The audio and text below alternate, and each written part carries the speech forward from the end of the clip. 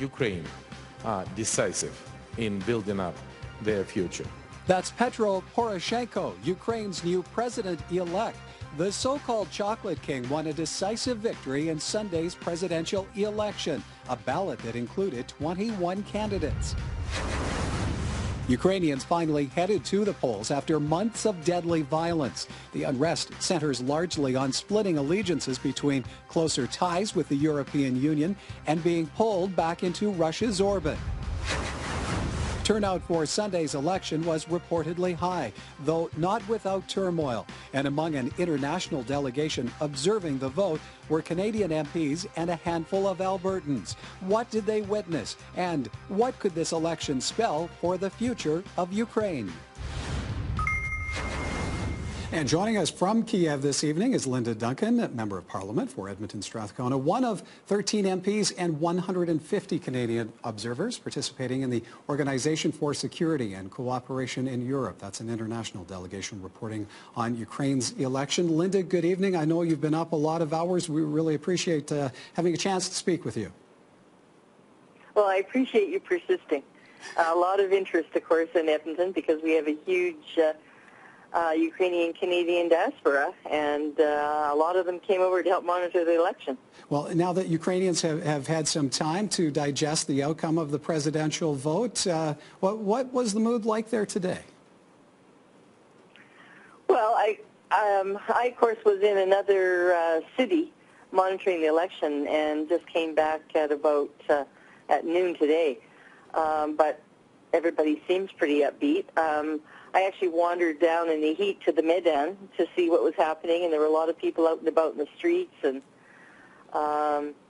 talking to everybody and selling their wares and singing folk songs and pretty upbeat.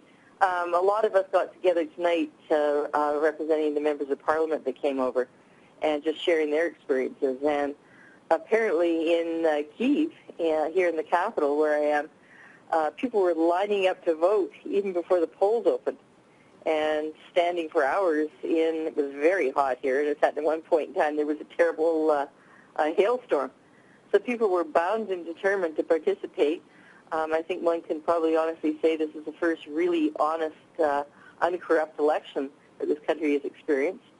And they deserve to be upbeat because they resoundingly across the country have chosen Poroshenko as their president. Well, and he appears to earn a clear majority in this. Do you feel, though, that Ukrainians are getting what they really wanted? Well, that's, of course, for them to decide. He's only been elected, less than 24 hours, and he's got a big agenda before him. Some of the people who observed his press conference said it wasn't like other elections that they had observed, where everybody is cheering and so forth and ebullient. They said that it's actually very calm and serene and serious because, of course, he's got a lot of problems that he has to immediately tackle. Absolutely. Now, as an international observer, how involved was your role? Oh, very involved. We headed to the poll at 6 in the morning because we had to drive an hour to another city. Let me try to say this: Dnipro and Zinsk, and it's a very industrial area, a lot of metallurgical industry. We were there for the opening of the poll. We got to our first poll at about 7 in the morning, and we attended and observed the vote at about 15 polls, including a mental hospital.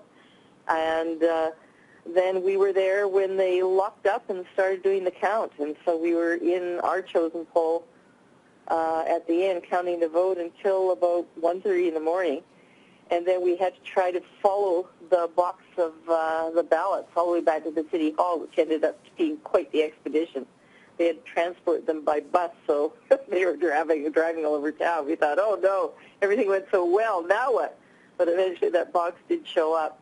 And anyway, it was very, very exciting to observe.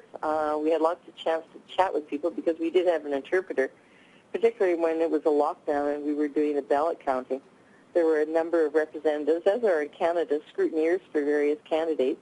Interesting to talk to them. And the people who ran the polls were very, very delighted that we were there observing. We were the only international observers in our city. And they just could not express enough enthusiasm for the fact that we put the effort in to make sure their election was honest. You're talking about coming back after the election was over, and I was following some of your tweets, and you're talking about traveling at 2:30 in the morning, having to go through check stops where there were even tanks. How unnerving was that? It was a little unnerving. I don't know what was more unnerving, Michael. Check stops or the state of the highway. So I was thinking, maybe, Mayor Iveson would appreciate this. Maybe we should send a few Edmontonians over to see the state of the roads here in Ukraine, and they might stop complaining. It was a little hair-raising on the highway, but we had a very good driver. And a little unnerving to go through the check stop where they pulled us over, but they ended up being quite friendly, and they clearly were official military. So we managed to pull through okay. Some of our other colleagues that were monitoring went through about 5 check stops, many of which did not seem as official. But we were very lucky. I understand in one of the other cities, towards further to the east, there actually was some gunfire, and we had at least one Canadian monitor in there. But they were bound and determined to continue, and so they got the violence under control, and they finished the poll and did the count. So hats off to dedicated Canadian volunteers. Back here at home, we're seeing footage from an airport where Ukrainian troops are said to have engaged with separatist militants, regardless of the election outcome. Pretty darn dangerous there. Yeah. Now, does Ukraine remain a powder keg? Let's hope not. Let's hope not. That's, of course, it's up to the new president to try to unite the country again, and he's stated that he wants to try to bring a peaceful resolution. We wish him well, and I'm sure Canada will be there backing him up in any way that we can. I don't think anybody wants a violent resolution of this dispute between Russia and Ukraine, least of all the Ukrainians. And Linda, when do you return home? You're on your way soon? Tomorrow morning I head back, but I will be heading right way to Ottawa. Ottawa Parliament is back in session, and I understand the governor of the day have decided to impose midnight sessions on us until the end of June. So that's what I'm heading back to, so I have to try to get some sleep tonight. But I will be back in Edmonton this weekend. Well, we won't keep you from your sleep. Really appreciate your time tonight. Thank you, Linda. I appreciate the call very much. Take care. All right. That's Edmonton Strathcona MP, Linda Duncan.